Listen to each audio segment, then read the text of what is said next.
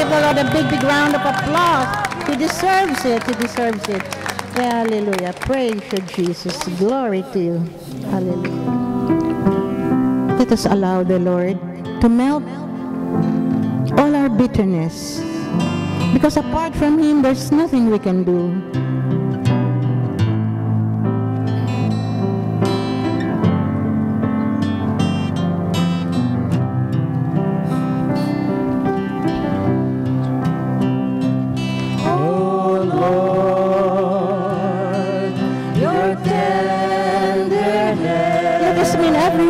That we are singing.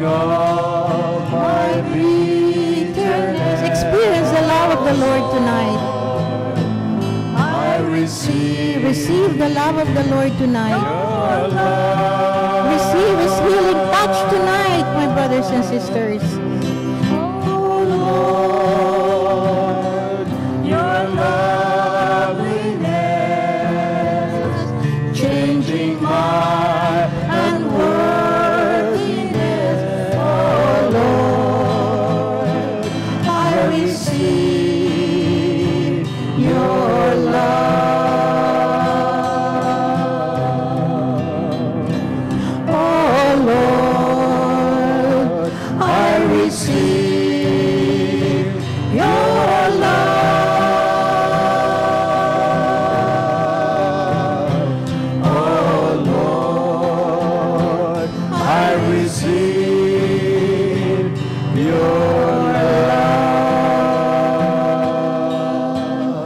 yes, Lord, we receive your love tonight.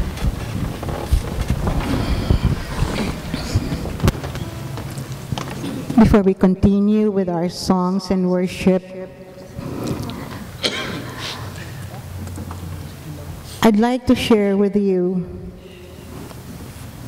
before I call the people who's going to share, who's going to witness for the glory of God. You know, we have how many sisters here? 1, 2, 3 sisters and 1 brother who's going to share to us how the Lord touched them and healed them. But before I call them, I'd like to ask you a question. What is healing? I'm sure you came here for a purpose, isn't it? Amen. Some people might be sick tonight, or some might have some emotional or psychological problems or whatever problems they have. I'm sure they are here expecting a miracle to happen. Are you expecting a miracle to happen, my brother? Amen. Okay, if I ask you this question, what is healing? How do you understand what healing is? I'm sure you would say, oh, healing is something like, you know, when I'm sick and then I'm well. That's healing. But in reality, you know, healing is the process of restoring balance in our spirit, our emotions, our mind, and our body. You know, because man is composed of spirit, soul, and body, isn't it? So when these three are not in harmony, we become imbalanced. Okay? What keeps the spirit, soul, and body balanced? Anyone? Take a wild guess. What takes our spirit, soul, and body balance? Take a wild guess. I like your participation. Let's unwind a little bit, okay? Mine. You know what? Energy. Each of the anatomy of man needs energy, isn't it? In a specific, detailed frequency. For example, when you see a person strong and healthy, he's full of energy, right? So it's very important. That energy, we have to conserve that energy. When there is something wrong, its normal frequency, as I said, indicates a problem or illness. When we are healthy, it is because all are in tune. Okay?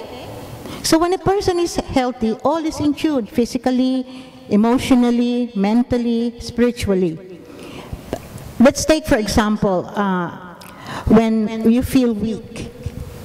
What happens when you feel weak? You have no energy. Are you able to move walk fast? No, right? When you are depressed, do you have energy to do anything? You see people who are depressed, what do? They go into a nutshell. They stay, they don't want to go out. They just want to sleep all the time, you know. And when you are, because when one is depressed, what is affected? The mind, the emotions, everything. Isn't it? So problems, worries, anxieties comes in when one is depressed. And then little by little, that person becomes weak. That person doesn't want to eat anymore properly. You know, when you have a problem, do you have appetite? You don't. So when one is angry, you know, when you're angry, what happens? You lose energy, right? When after a bout of anger, what happens? You feel weak. And what do we call this thing that happens to us? S-T-R-E-S-S? Stress. Stress is a psychological and physiological response to events that upset our personal balance in some way. What do you feel when you are stressed? I know someone here, a friend of mine. She got stressed in her office, you know, because there was someone there who was not pretty nice, you know. You know what happens when you're stressed? Sometimes there's a manifestation of heart pounding, you know, when you're mad. You know, your chest, your muscles become so tense, you're breathing faster. You know, everything is in red alert, right? When you're stressed. Where do we get stress? Normally we get stress where? In our jobs, where else? Even at home with our daily chores, with relationship, right? We get stressed. In even little things, we get stressed. Even when, you know, we're in the computer, Sister Cynthia. Sometimes we get stressed. We get this bad news, you know. So, what other things that comes, not only emotionally, psychologically, what else? Physically. Physical follows. So healing starts with spiritual first. Why spiritual? Because when you are spiritual, when you fix your eyes on the Lord, when you know the Word of God, then there's less stress. Why? Because, you know, when you read the Word of God, you read the promises of the Lord, you start to apply it in your life, like the Lord. For example, in my case, I used to be a nervous wreck. And then I saw in the Bible, it says there, do not fear, do not be stressed, for the spirit that I have given you is a spirit that does not fear, but a spirit of love and sound mind.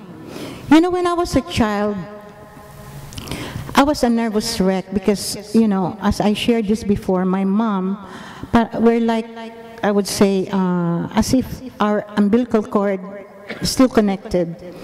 Because I feared so much that I would lose her, okay? So every now and then, I would take tranquilizer, mild form of tranquilizer. When I was growing up, going to college, I still took some forms of tranquilizer, I tell you. So I call myself a drug addict during that time. But when I met the Lord, my tranquilizer became Jesus. So when I started reading the Bible, I find that the Word of God is medicine to our body. Do you believe that? Amen. The Word of God is medicine. Amen. When you are sick, what's the first thing you do when you are sick? Take medicine. Exactly. Take medicine. The first thing that comes to your mind is what? Go to the doctor. You know. But you know, the medicines that we take are just for the symptoms, not for the root cause. Seldom the doctor knows that maybe you're just stressed, that's why you feel that way. You have low back pain, you know, you have arthritis, you have, you know, stomach pain. But that's only caused by stress. Isn't it? So what happened? We all know now that there is a link between physical, emotional, and spiritual stresses. We know that there is a link between the physical, the spiritual, and the physical. So no matter how much medications you take, if you do not help yourself, nothing will happen. That's why it's important to know the Word of God, because the Word of